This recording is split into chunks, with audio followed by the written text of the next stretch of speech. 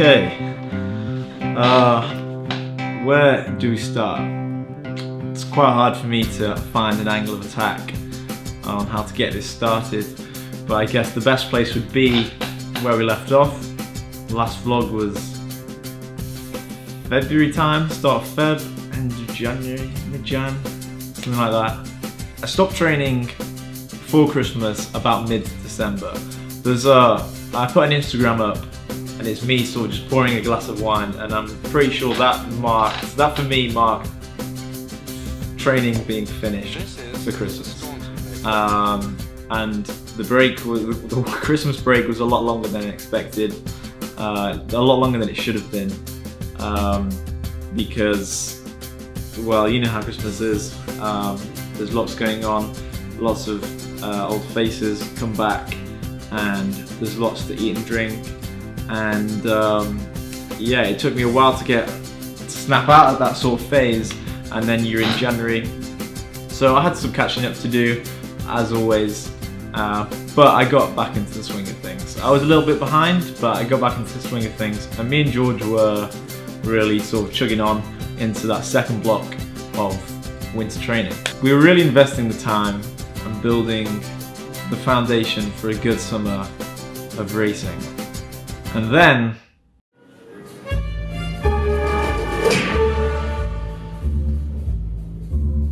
so here's my 2 cents on everything that happened, how it affected us, and just some thoughts. Everything got cancelled. Like, actually everything.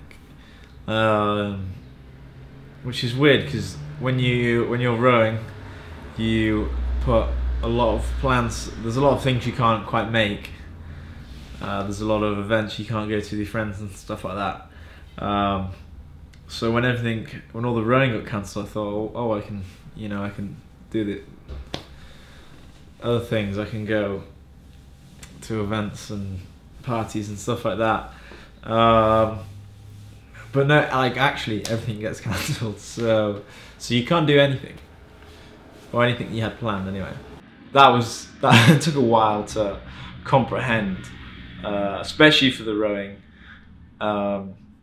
because it's hard to sort of process that having already put in all that time, it just stops like that. I've been doing this sort of project for a few years now, rowing for this club. It's obviously a small club, and I was doing it so that, well, me and George were doing it so we sort of had control and take responsibility for our own training program, and we've learned plenty over the years as to the ins and outs of how to do this on your own, and a big part of that is putting the time in to achieving success in the summer. And it was going to be the first season where, as I've explained in other vlogs, the first season where we'd really cracked on and done a full course of winter training. And it was going to be the first season where it was going to be the first full season where we'd really find out what our potential was, if we'd hit our potential, and to really see how fast we could go.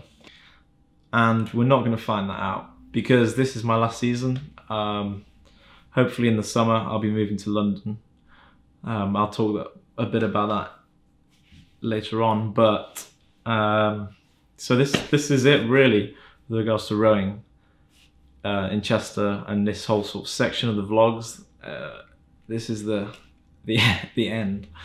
That's a strange feeling, but I guess that's a list of reasons as to why it's upsetting and it's bad. But here's a list of reasons as to why I'm not going to let any of that affect me, and why we should all be looking forward. Firstly, if I'm really looking for silver linings, not having training every day has been nice. Or nice for a little while anyway. I'm definitely starting to get bored now. For me, being boxed in and locked away inside isn't nice, but also it's sort of where creativity is at its peak. This is where creativity sort of thrives, and it really gets me thinking as to A, what I've been taking for granted, and B, what I want to be doing when all this is over, and any chances that you've missed in the past, how to really sort of execute on them in the future when, you know, when we've got our freedoms back. The whole thing was a privilege anyway. Getting to run your own sort of rowing program for a small club, and, you know, for the first time going to Henley, all of that was just a privilege. I don't take any of that for granted. Not everyone gets that sort of chance to do that, and that's the way I wanted to do it as well. If I wanted to join a club, I would have done. I would have joined a local club, but this is the way I wanted it to go, and for the most part, it did. It all sort of went to plan. I've taken an amazing amount of learning away from this whole section of my life, really. So I would just put things into perspective for myself and really just look forward.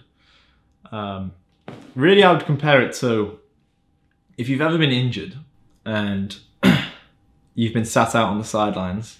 In this instance, it just so happens that everyone's taken a hit. There is no fear of missing out because we've not missed out on anything. We're all in the same boat-ish. So that's my hot take on everything that's happened. So yeah, I'm hoping to move down to London in the summer, sort of the back end of the summer, and I could carry on rowing down there for a club, back to normal training, coach a team, regular times, regular training, which would be really exciting. I'm not sure about the vlogs, how it would work, but the prospect of carrying on is quite exciting. But it's not confirmed. But importantly, there is a lot to look forward to. Just get this out of the way with. I've got some videos coming out these next few weeks. So there is actually a video next Sunday, and then hopefully the Sunday after. And just keep your eyes out. Stay safe.